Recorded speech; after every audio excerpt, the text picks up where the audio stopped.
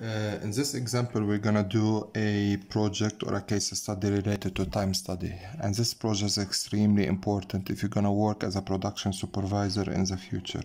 It would help you to make up a decision comparing scenarios between whether to switch to automated system or to keep it as manual. Okay, depend on the amount of production. So let's start. We have a sequence of 5 steps in sequence يعني واحدة ورا التانية. We need to produce 100,000 units per quarter per 3 months, and it's being produced for quite a while.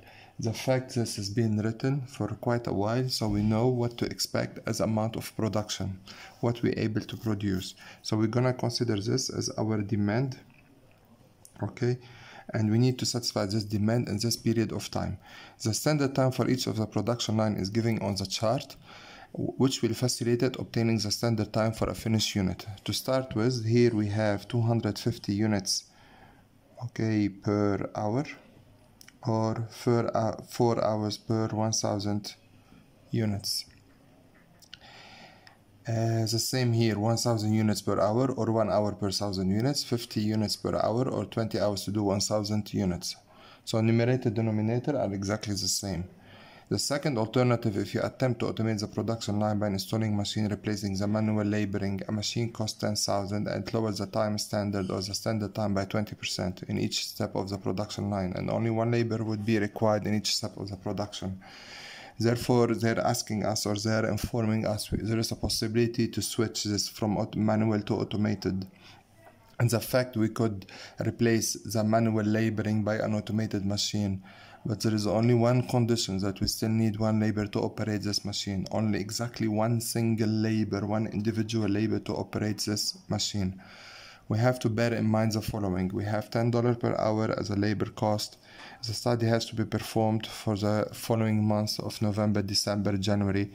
And the plant are in operation on weekdays, Monday to Friday, 9 till 5. And we have 2 tea breaks of 15 minutes each and 30 minutes. And if each system is automated, the operator is on a break, the machine will be in operation. The question is here, would we automate the system, yes or no? So the fact we need to do a break-even analysis وشغلتين بيكونوا مثل بعض. So we need to assess the system, like is it worth financially to switch to automated or we keep it as it is? And we need to consider an interval of time. We can't do the study if we don't know the time length over which we're doing our study. If the study is over 5 years, over 1 year, over 3 months, and we're gonna calculate the break-even analysis and how much time needed to break even. For example, if our study is over 3 months, but we need 2 years to break even, okay, so there's no point in automating the system. Okay, to start with, find the number of working days with the next 3 months. So all what you do is you consider a calendar, November, December, and January. Okay, and we count the number of working days. So we exclude weekend, and it says here Lebanese public holiday. So we exclude weekend because the public holidays in Lebanon, they are different than in other countries. So we have to abide by where we live. Okay, not where we have to abide by where we live, sorry. And so we exclude the public holidays, the day off, the weekend, all the days that we don't come to work. And we count the remaining days. So here we need the remaining working days. So a 3 quarter is not 90 days, it's almost like 60 days. After accomplishing this, we know how much to produce per day. And then the second step is to remove the unavailable time per day, removing the breaks, 2 breaks, and removing the lunch break, and removing the cleaning time. We remove all the unavailable time devoted for breaks and cleaning if it happens between 9 and 5. If it happens after 5 or before 9, we don't remove them, as they don't affect the working hours. So after knowing how much we have to produce per day, 100,000 divided by remaining working days, we're gonna find how much to produce per the amount remaining time per day. Okay, so this is how much we produce per the amounting time per day. As seen in the figure above, the 5 steps of the production line are independent. So those steps are extremely independent. Therefore, if one operator is allocated to step 1, Okay, even if he finish, even if he's idle, he is devoted to step 1. He's not allowed to help other people. Okay, we need to find the operator efficiency in each step, how much he's busy, how much he is idle. Like here is like percentage busy, percentage idle. idle يعني قاعد ما عم بيعمل شيء. And after finding the total number of operator, we need to calculate the total labor cost per quarter. Okay, how much labor cost per quarter we're paying. After doing those 2 steps, okay, now we know how many labors we have in each step. We know the efficiency of every step. We know the cost of all the labors.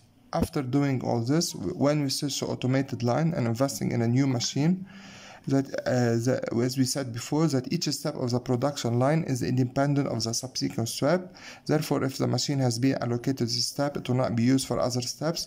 Same as well, we considered like if a labor is if a labor being set allocated to a machine, if the labor is on a break or unavailable, the machine is unavailable as well.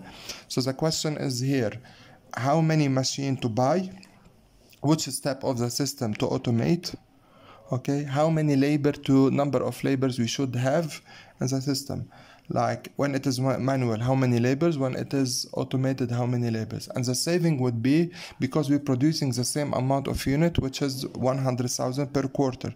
So the saving would be only in the number of labor. When we reduce the number of labor from, for example, 10 to 5, the saving in the wages of the labor, on the long run, this will be paid towards the cost of the price of the machines. Okay, بمعنى if the machine is 100,000 and you're saving $10,000 per month, so we need 10 months to break even حتى in order to pay back for the machine. Again, so we need to calculate. We have a dilemma here. There's 2 scenarios. Either we stayed as manual or we switch to automated. So the question is, would we switch? Yes or no? Which step of the system we switch it to automated? And in case we switch it to automated, we must have as a rule in the case study to keep 1 operator to operate this machine. Another rule, all the machines are independent. So 1 machine is devoted for a step. We can't do other jobs related to other steps on this single machine, as well as same for the labor. Like if I am a labor and at a step and I'm done with my work, I will remain idle for the rest of the day, but I'm not allowed to help other people. Another condition we consider that if the labor is on a break, the labor in charge of operating the machine will stop. Okay, so the question is, you need to find the return on investment, how much, and the break even. Return on investment مثل اسمها هي return on investment. Numerator هو return over investment. يعني أنا return ده عم بوفر قد ايه حطيت. برجع بعد لكم إنه أنا مثلا as a general example الآلي حقها 100,000 as a machine and I save $10,000 by through the reduction of labors. So the return is 10,000. I divide it by over the investment of 100,000. So the return on investment is 0.1, which is equal to 10 months. يعني كل شهر أنا بوفر 10,000, so I need 10 months. 0.1 divided by 1 is equal, or 1 divided by 0.1 equal 10 months. So this is what you have to do to calculate the break-even analysis, which how many months to break even, and the return on investment, how much I'm saving per month. Okay, thank you.